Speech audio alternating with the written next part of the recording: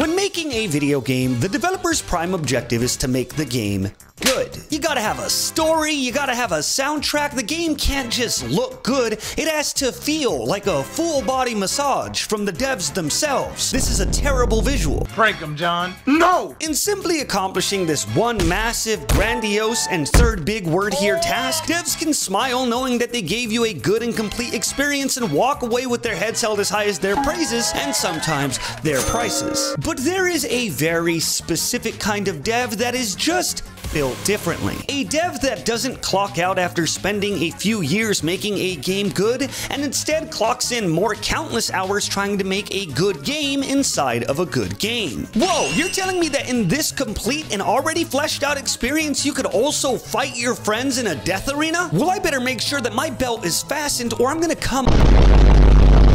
Different game modes are always a welcome addition. Whether it's adding a new way to explore the already established universe, a distraction from the monotony of the main gameplay and story, or just a way to kick back with your friends and compete in some hilarious minigames, they serve a massive purpose for the legacy and replayability of a game while focusing solely on being fun. Do you remember that? Do you remember when games used to be fun and not an audition tape to join an esports team?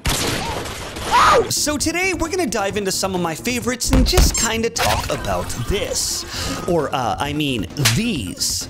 Because that's the name of the show. Before we get into examples, I want to take a quick second and define what a game mode actually is. A game mode is a mode within a game that plays different from the main gameplay. Now, I know I'm going to offend some people by saying this, but you can't just add a timer to the top of the screen and call it time attack, okay? Grow up. There needs to be a different objective, environment, or even gameplay style. I think the best way to go about this is to break it into subsections and then talk about my favorites. So let's start with minigames. The minigame is essentially a miniature game within the game. Wow! Believe it or not. Now, these aren't supposed to be deep or balanced in any way. Ew. And most of them don't even have a rhyme or reason to it. It's like the devs got together, ripped a fat duber and said, what if we made the scary gangster do karaoke? Or, what if we made the protagonist bust down? Or even, what if we put something actually fun inside of a Sonic game? That one's gonna piss some people off. They're just supposed to be bursts of entertainment taken a few minutes at a time. And because of that, they tend to come in packs because they are weak apart, but together strong. And sometimes the mini games can be even better than the game itself. Super Monkey Ball 2 is one of my favorite titles of all time. But if you've ever played a Monkey Ball game, you'd know that the single-player campaign is more psychologically taxing than most horror films. It's slow and calculated, and though it's kind of fun, it can only be played by one person at a time. Boo! Single-player games. Boo! Bad. But all Super Monkey Ball fans, or ballers as we call ourselves, know that the majority of this game's fun lies in the sweet, sweet party games. You have beef with someone? Take it out in monkey boxing. Are you trying to sit back and have a beer? Well, do it over some monkey bowling. Are you and a friend two nations divided, fighting over governing style, resources, and economic crisis? We'll do it over monkey dogfight. Monkey Dogfight. And of course, my personal favorite, coming with one of the greatest BGMs of all time, we have Monkey Target, where you and your friends have to glide and then aim to land on a board for the highest amount of points. Which is already awesome enough, but just listen to this song.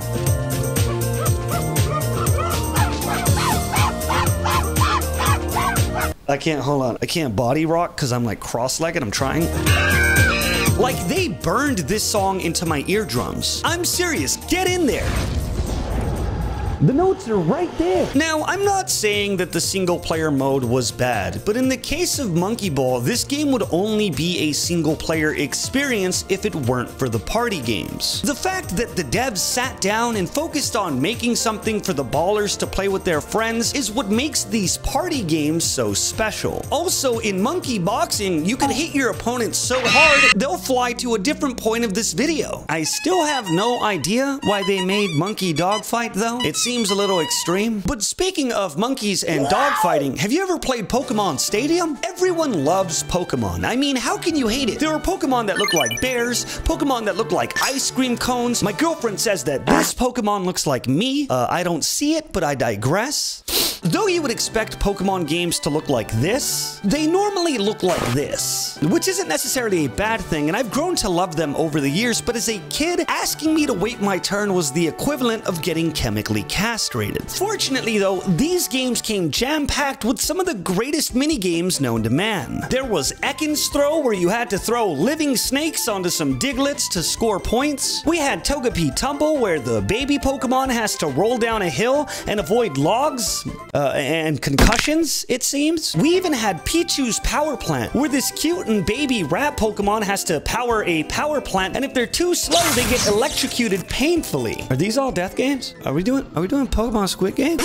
Now, there are some games that realized the power of the minigame and in turn made it their entire personality, like when I discovered Mortal Kombat in the 3rd grade. So these titles made their entire main gameplay based on this concept alone. The most famous example of this is Mario Party, where minigames is practically all there is. Sure, there's an overworld board section, or as I like to call it, the board section. Huh? Oh no. But everyone knows it was just a somewhat brilliant and rampantly unfair plot device to get us to the real action, which can range from trying to bump your friends off the map in a ball-busting battle royale, playing jump rope with a rope made of literal fire, or rotating the control stick in the palm of your hand faster than the other 3 to drop them in a death pit, while also burning off so much skin that you see bone. I'm starting to notice that these are death games as well. Oh no. No feeling could really compare to that sweet, sweet minigame screen popping up. It's kind of like gambling, except instead of winning money, you're kind of just hoping that you don't play one of the bad ones. Like the RNG horse races or the Piranha Plant Chase, where the single player can beat the other 3 every single time. Or just any of the games that used motion controls, like any motion control game at all. Nintendo had such a unique and weird fascination with motion controls that you would think that they were at war with Parkinson's. There's a lot of flubs in Mario Party, but I guess that kind of adds to the charm. It's like having one of the greatest bags of chips you've ever had in your entire life, but 1 in 15 chips was full of cyanide. The last few minigames I want to take a look at are somehow way more lighthearted than the ones we just talked about. And that's extremely ironic because these are from Mortal Kombat. Yeah, that's right. The most brutal franchise in the entire world has a long history of getting silly. They had a puzzle fighter, a test your might button mashing game, they had go-karts, and they even called it Motor Combat. Like, how can you not love that? They even gave the characters chibi models with little go-karts that fit their overall theme. Look at Sub-Zero. They gave him a little sled. Now, I'm not just gonna sit here and pretend like this was the greatest thing since sliced bread. It was diced at best. But what it showed above everything else is this. And that's really what counts. Now that I'm done covering some of my favorite video games, let's take a step back and look at the bigger picture. Now let's talk about full game modes. Game modes are significantly bigger than a minigame. It kind of rests on the back of the main game and therefore plays very similarly except for a giant objective change or two. Maybe you enjoy playing Mario Kart, but you're just not a fan of going fast all the time. Well, easy. Let's just make the Mario Kart characters fight to the death in an active volcano. Do you want to take a breather from getting ring-outed in Smash Bros? Well, just load up stamina mode and die instead. Maybe you're tired of getting spawn camped with slurs in Call of Duty and instead want to relax with some PvE. Well, you better keep looking because Call of Duty Zombies is not relaxing. The true beauty of exploring game modes in an actual game is that they tend to be a lot less serious than the game itself, therefore lending themselves to the idea of being fun over being balanced. They can also serve as a magnifying glass to allow players to buff and explore explore different aspects of the game that the devs didn't fully accentuate in the main mode. League of Legends is a complicated game revolving around positions, map rotations, resource allocation, and making your teammates feel like they're worth less than the air they breathe. So what if instead of all that jazz, we just make the players fight to the death on a murder bridge? Yeah.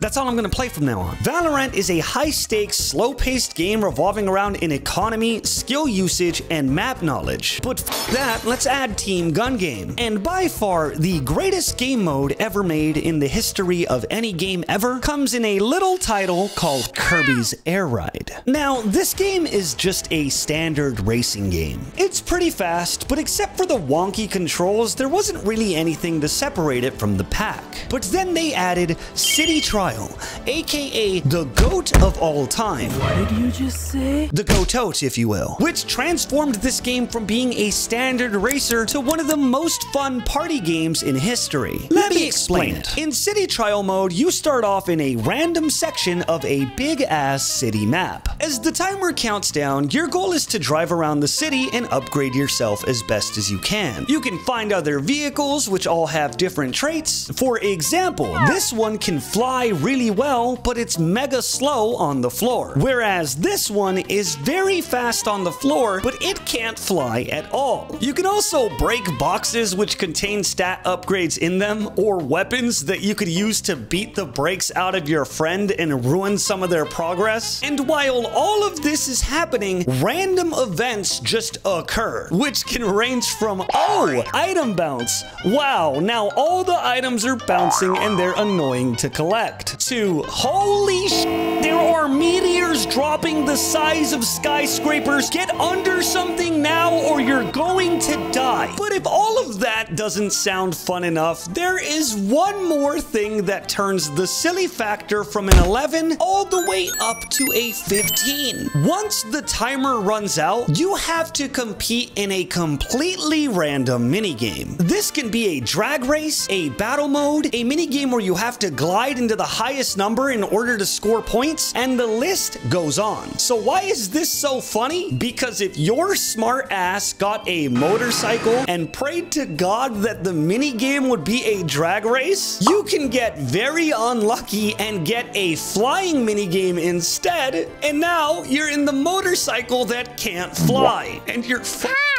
Maybe you got a bunch of stat bonuses for damage and you lucked out and rolled a battle mode. Now you can run around and one-shot your friends who spec'd into gliding and lost the gamble. And if you ever noticed that your friend was getting too strong, you can literally chase them around with a bomb and blow their shit up so that they lose their progress. Now this sounds like it can be annoying, and sometimes it is, but the overall goofy, silly, and downright random nature of this minigame was something that was so good, I've never seen anyone replicate it again. Lord knows they tried. I mean it when I say that you owe it to yourself to try out this game mode at least one time in your life, because I used to spend summers playing this and this alone. If only there was some way to play this with your friends online. Completely unrelated, but I think that dolphins are very cool. Stop! Now, there's one more type of hyper-specific game mode that I really want to talk about, but if I'm being honest with you, it's such a rare kind of mode that I don't even know what to call it. I literally asked as many content creators and actual human beings as I could, and none of them gave me the same answer. So I'm gonna go with Afterthought campaigns. Normally, the campaign mode in a video game is the main event. Most devs focus solely on this, and if they have resources, they just add the game modes after. However, there is a very hyper-specific subgenre of games where the main gameplay isn't the campaign at all. But the devs want a campaign mode, so they try to force the main game to turn into that. Scientists actually refer to this as the Super Smash Smash Bros. Brawl Subspace Emissary Effect. These afterthought campaigns sound like they suck and are full of bugs, but even though both of those statements are true, I absolutely adore them. There's a very lovely bit of charm that goes around taking something that's really good and then forcing it to be something it isn't. It's like the almond milk of gaming. There are a lot of games that I could talk about that have done this, but I know how YouTube retention works, so let's do a tiny tier list. Super Smash Bros. Is arguably one of the most fun fighting games in the history of mankind, and it was popular to a degree that DLC character announcements garnered more hype than most AAA titles. So what if we turned that into an 8-hour story mode? Well, believe it or not, people hated it. But since I'm like so unique and really different, I actually liked the Subspace Emissary, okay? I mean, sure, it was buggy, and a lot of the levels were bland, and most of the mechanics didn't even work. But as a kid, it was such an exciting time being able to play a game I already loved in a completely different way. Also, my older brothers were just way better than me, so playing co-op gave me a reprieve from getting my cheeks blasted. As an adult, though, it's hot-ass garbage. But I still remember it fondly, so I guess that's what counts. Can we put a tier list on the screen and drag this boy over to C tier, please? Tekken did something similar a couple of times. Only this time, it actually made for a pretty fun mode that I believe still holds up. Tekken as a beat-em-up is definitely a pretty funky idea. But since just about all of the mechanics from the normal game got to transfer over here just fine, it felt somewhat natural except for the movement and sometimes awkward camera. I mean, who the hell hired this guy? I took a couple of film classes in college, and one of the first things they teach you is to not step out of bounds. In Tekken 6, they even added a bunch of cutscenes which showed the semblance of a story, but then in the newer titles, they cut it out completely, which blows ass. Which is why I still catch myself booting up Tekkens 3, 4, and 6 to play it again.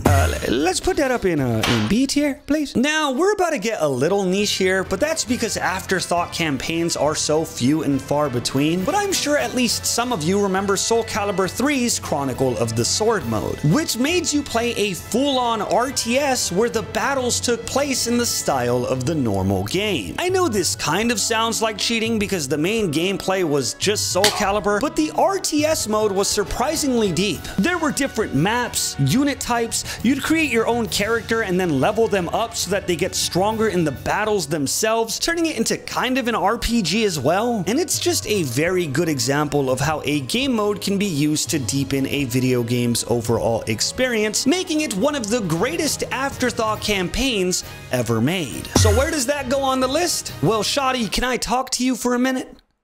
Cause now there's one final afterthought campaign that I really want to talk about, which is by far my favorite campaign ever made. And it's also so niche that I kind of feel like I've dreamt it. And if I didn't have footage, I almost wouldn't believe that it existed either. In fact, it's so rare that none of my friends have ever played it. This is gonna be extremely biased, but I absolutely loved WrestleMania 19's Revenge Mode. Before you unsubscribe and walk away, let me explain. Normally, wrestling games are kind of fun. You could play with your friends, throw them through tables, have hardcore matches, etc., etc. But in reality, playing in the same wrestling ring over and over again gets boring pretty fast. So you know what they did to circumvent that? They created a single-player campaign mode where you had to get revenge on your mean boss while playing through gigantic stages.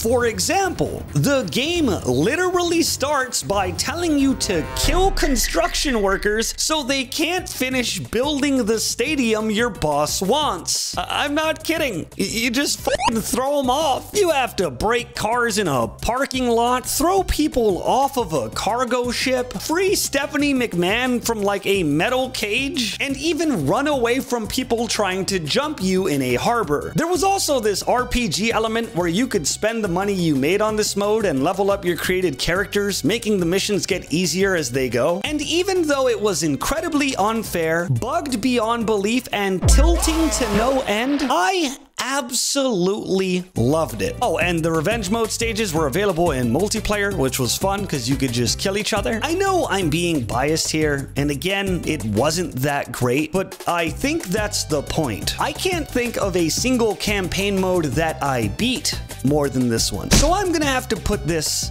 in an SF tier, which stands for Scooch's favorite. Revenge mode kind of defines why I like Afterthought campaigns so much. It doesn't take itself too seriously. It provides the players something to do besides grind out rank points or lab out combos. And it was very clearly the devs trying to make something fun out of what they had, which I absolutely love. Even though they never brought it back because it was kind of ass. But is it so wrong to love bad gameplay? What are you gonna do? You gonna throw me off a construction site? Well, that makes you no better than me.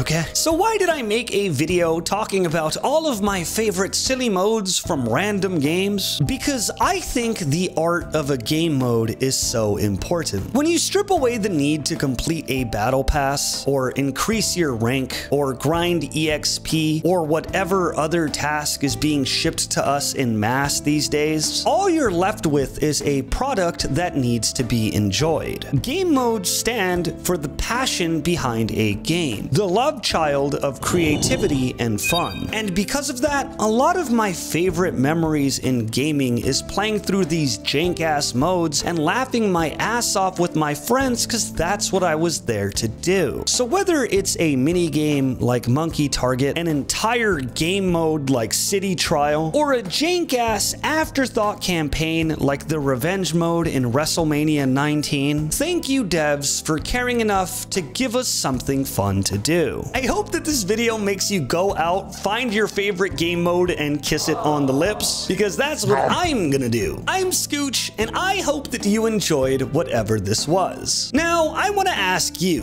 what is your favorite game mode in history? Except for City Trial and Kirby's Air Ride, because that answer is cheating. I would really love to know so that I can go and try it out. I hope you all enjoyed this video, but before you go, I gotta hand you something. See this? It's a subscribe button. Here you go. You should press it. You should press the subscribe button and stick around. And also ring the bell as well so that you don't miss a banger like this one. Thank you so much for watching. Now, if you'll excuse me, I got some construction workers to throw off of a rooftop. Hey! If you'll excuse me, I got some City Trial I gotta play with my buds. That's all I gotta say. Please subscribe. I love you. Goodbye.